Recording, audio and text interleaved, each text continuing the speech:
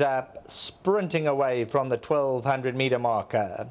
Solid Gold pinged the machine, the early leader. Socrates going to try and match strides in the early stages. Mount Pleasant on the right hand side, travelling light, head twisted awkwardly, being steady towards the inside. Seamaster, the green caps around them. Eshnana, Priceless Ruler, Hugs Accepted, Shareholder, Aquabolt and Full Blast stretched out 12 lengths. Solid Gold doing the stretching, coming to the 650. Seamaster's a neck away second.